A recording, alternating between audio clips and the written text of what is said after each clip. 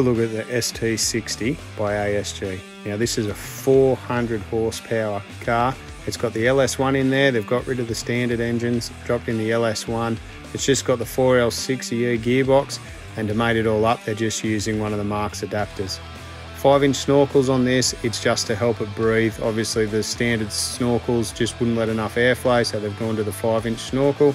And to help all the gases get away out the back, they've got the custom twin exhaust that you heard at the start of the video. Underneath, it's just a 2-inch TJM lift, so pretty simple, but what the guys have done is they've gone and put the 79 series mounts in there so they could mount up the new pace system. It's improved the ride and handling of the car out of sight. It's really, really good addition to the vehicle. As with all the ASG bodywork, it's spot on.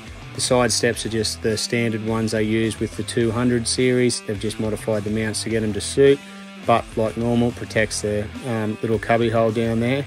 But going up the side of the vehicle, the lines are just spot on. It really, really suits this vehicle.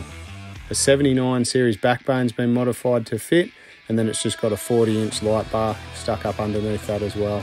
Era specific though, I really like the guys have put the high mount winch in there. It's a really, really nice touch, and it just gives it a bit more of that authentic feel. On the back, the guys have got the 2 spares at the moment. It does have a box made for it, but it's just running the spares.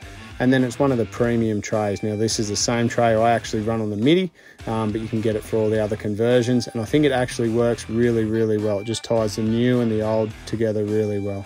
BF Goodrich rubber with a lot of their builds. Inside, this thing's pretty well unmolested. The dashboard is in really good nick. The only change the guys did was put the screen in. The custom seat covers, for those who follow ASG will know what was all about. All good in the back, and then they've put in the new hood lining. Just, yeah, looks amazing inside.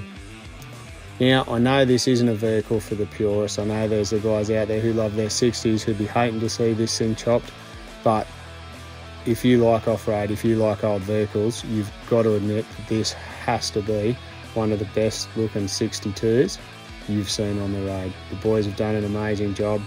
I certainly wouldn't mind parking it in my shed.